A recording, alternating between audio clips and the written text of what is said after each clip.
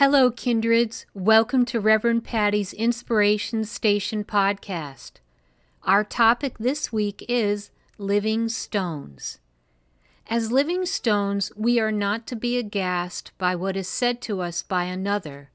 Change begins with a firm foundation in Christ. Jesus said, "Anyone who listens to my teaching and follows it is wise."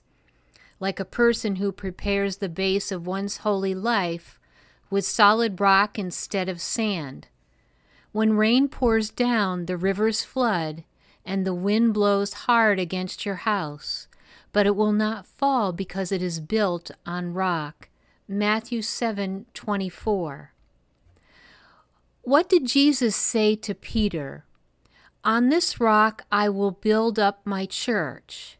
My people. Church means people. We are part of that rock. We are part of the foundation. We are living stones. Jesus' ministry was never about a building. It was always about people. A while back, I was given a message that I want to share with you today. Remember the vision you had of traveling up the side of the mountain. You had dirt and stones beneath your feet as you made your way to the top. You stumbled on the way up the hillside, and it hurt when your feet hit the stones. It was the same for those saints and helpers who came before you. They too stumbled and fell, but got back up on their feet again. The destination is one of victory, but the journey is never easy. You are being called out to come forth plain and simple. Blessed are the people who know the joyful shout.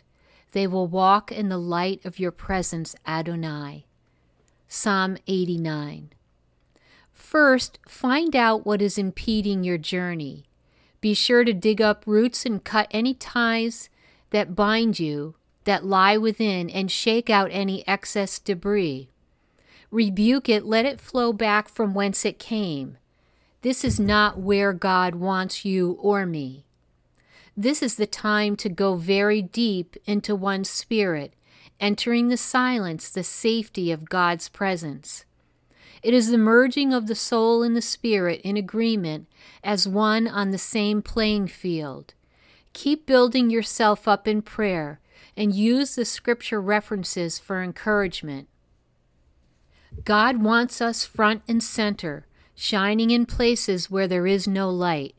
Even if someone rejects you, as they did Jesus in his time, we are to keep his light, the light of the risen one, shining for all to see. Jesus' friends, those who traveled with him, drank water from the same spiritual rock, the same cornerstone that is the hope of our foundation, Christ himself, and we can do the same. I know this is a lot to digest. Don't forget to breathe. Need more? You can subscribe to Reverend Patty's Inspiration Station podcast or blog to keep up with the latest messages. Visit sacredwalkhome.com for more information. Until next time, kindreds, be blessed. Amen.